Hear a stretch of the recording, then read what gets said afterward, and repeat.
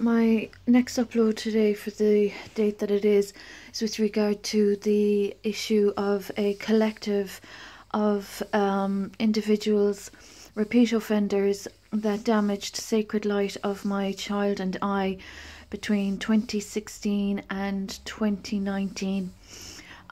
For those that have monetized from my light fragments and that have damaged the environment and wildlife, and that have exploited my light fragments for financial gain, I would like to bring it to the attention of the relevant agencies that are concerned and that prioritize faith about the issues of my universal light body being damaged and disrespected in Tralee.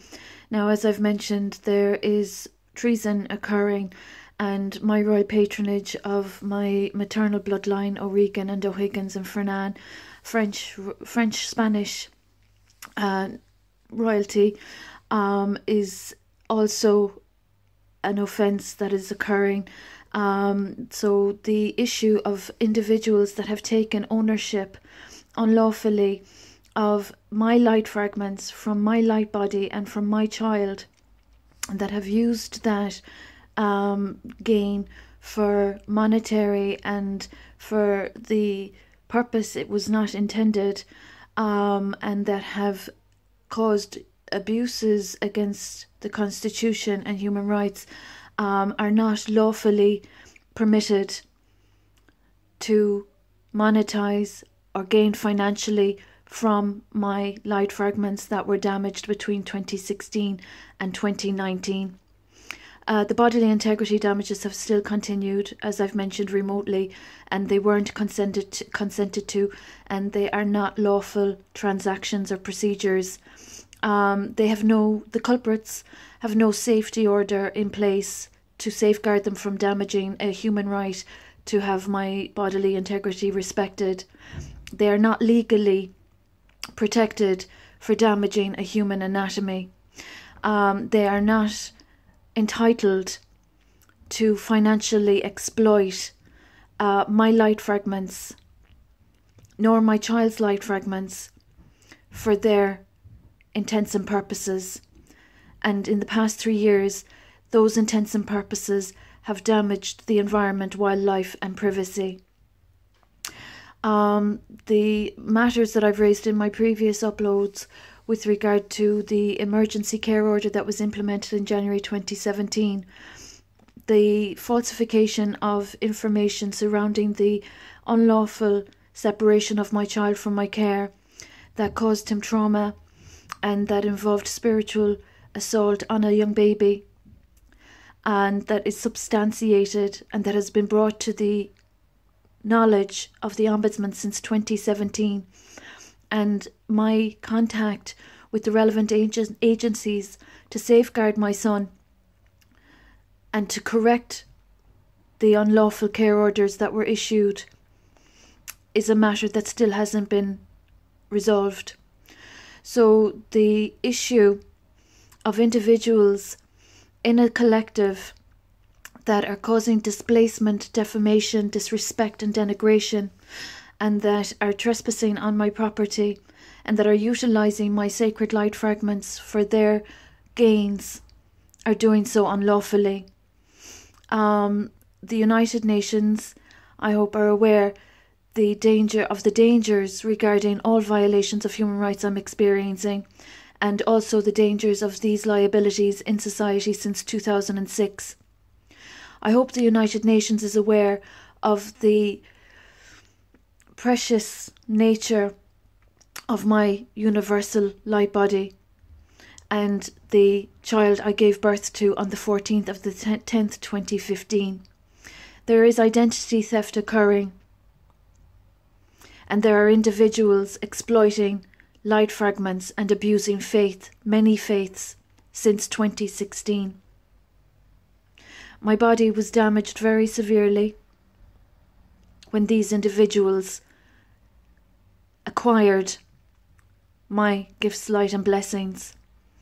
They have created a charade that has been disrespectful to the Constitution.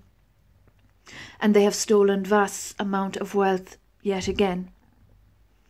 I would appreciate the United Nations contacting me in Tralee, County Kerry. Light fragments from a universal light worker and these individuals damaging nature and wildlife and privacy and information are liable and are liabilities. The fraud that they have been conducting for the past 15 years is ongoing.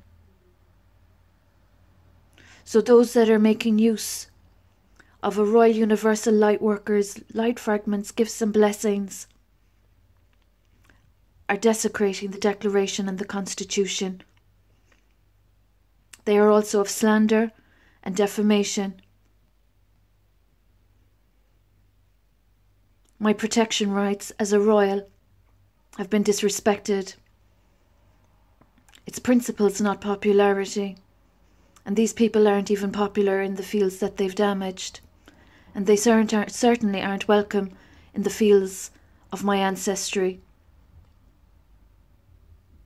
There's a child legally missing from his mother that has been traumatized because of these liabilities in society. They have set a bad example to young people. And I have huge concerns about bad examples being set to young women. So as a humanitarian and a recovery advocate and as a universal light worker that has been damaged in Tralee, County Kerry, experiencing threats of displacement to accommodate liabilities and frauds, I have a very huge concern for the future. My homestead is in Tobernamult, Ardfert, as of 2015. I'm in social housing. I've experienced doctors disrespecting their Hippocratic oath and perverting the course of justice. The debts I'm owed for my good work alone are gargantuous, and the estimated value of light fragments from my child and I is inestimable. So there's a church and state issue occurring in a democracy. And injustice, discrimination and inequality against a royal patron is absolutely abhorrent. So I hope the United Nations understands the weight of a burden I'm carrying since giving birth to my beautiful child that was cared for impeccably and immaculately, except for the liabilities causing disturbances of the peace and stalking my privacy and damaging our health and well-being. Protection was not provided, anonymity was not respected, and privacy wasn't respected. As a consequence, there have been casualties in Tralee, County Kerry. And that's a script that's not easily rewritten.